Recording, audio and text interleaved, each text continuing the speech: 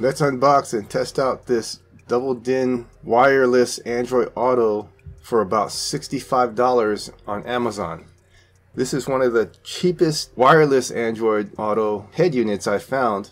For the price point, is good for an old vehicle like my truck. This box looks efficiently packed. On the top here we have our backup camera. It's nice that they included this. A lot of the lower price units don't include the rear view backup camera or a lot of other accessories. Seems like the typical low quality type with the LED lights around the camera lens that doesn't really do anything. But at least they have one so you can actually have the function that it advertises. Let's put that to the side and see what else comes with this kit. It even comes with a trim removal tool, and the wiring comes included with some little bit of electrical tape. That's very thoughtful and something I wasn't expecting from this price point. Here's the instruction manual. It's a decent size. It's not the biggest I've seen. It's a little bit hard to read, but at least it's not something you would need a microscope for. A lot of times the stuff you get from Temu or AliExpress, the thing is so small it's like microfilm. Everything looks clear. Color pictures and diagrams, descriptions of all the ports, although I only have one USB port in the front, not the two that it shows on the picture. But everything looks easy to understand and some nice graphics to go along with it. We're going to put this away with the other wire harness. Let's see what else we have. We have these cheap brackets. I'm probably not going to use these. We have to just get rid of some of this foam and pull out the main head unit. Take a look at it.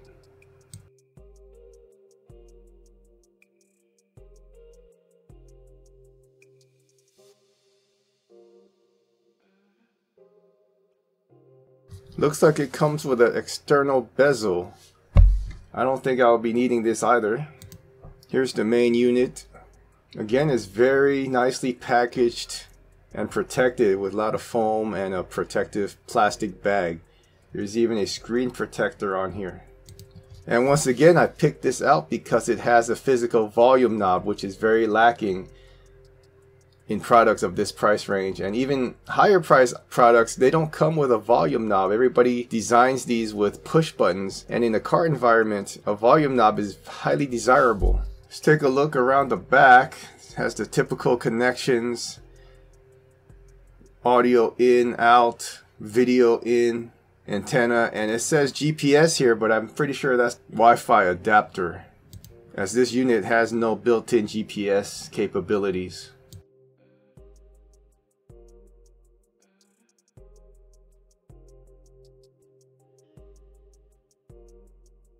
Now let's pair up Android Auto for the first time. Let's see how the procedure is.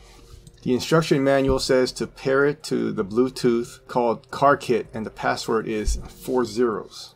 Then the phone and head unit should automatically start Android Auto. On my Pixel 4 XL, let's go into the Bluetooth settings and look for a new device.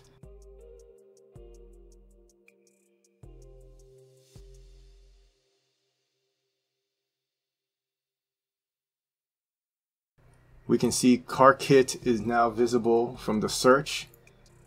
Now ask me for the pin code and permissions.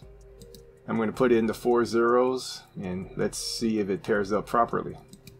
The head unit recognizes the pair request and now it's starting the connection. Android Auto starts up. Initially, it's pretty quick. I'm very impressed so far.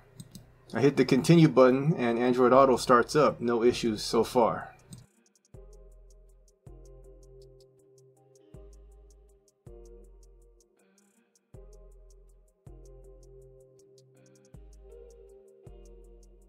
Let's take a look at the base audio player that uses the memory cards. I know this comes with Android Auto, but in certain situations you might need to use this in case you don't have your phone or somebody else drives your car and you don't want to have Android Auto paired to this. The SD card slot here is on the top corner at the very edge. This is a little bit problematic because if your car has a big bezel or is deep in there, even by half an inch or an inch, it's going to be hard to reach to remove or insert the SD cards. Once the SD card is in, it pops up this interface with the folders on the left and your song list for each folder on the right. I like this interface because you can directly go into the folder that you want to play, and there's even a button for you to press for each song. On a lot of these units, you have to back out and it shows the folders on a separate screen, so you have to do a lot of back and forth navigation, but not on this one. Back on the home screen, you can still control your music with this widget on the top corner. Back to the media player, you can also check out your videos and picture files if you had some on your micro SD card. Of course, the reason why I have this is the physical buttons, and you can also use this from any screen to control your music that way. To get back to the main screen where it shows your song information, you can double click the song that you're playing and it goes back to where it shows the album art, artist, song title, and album information. From here you have your full controls as random play, sequential play, whether to repeat the one song, just the folder, or repeat all the songs. There's good control with the menu button and the music control buttons to go back and forth, look at what you want to look at and how to pick the songs you want to play. This is so far the best built-in media player I've seen on these cheap units. Now let's go through the other features of this head unit. You have the FM radio, standard functions here like scan, stereo, mono, local. Next we have the phone link pairing for Android Auto, CarPlay, screen mirroring. Here's the USB media player selection. Here's your Bluetooth utility with phone calling, contacts, and the setup. There's nothing paired right now, but it looks like you can't even change the device name or the PIN code. Most of these units let you change the name, or the PIN number at least. Here's the shortcut to play music or video from your SD card on the top corner. The next screen has the audio video in tool. I have nothing connected, so this is what it shows. Here's the auxiliary in. The jack is located in the front bottom left corner here. Funny thing is, on the home screen you have music control buttons, but I don't think you can do that with an auxiliary jack input. Clicking on the clock brings you to the time setup.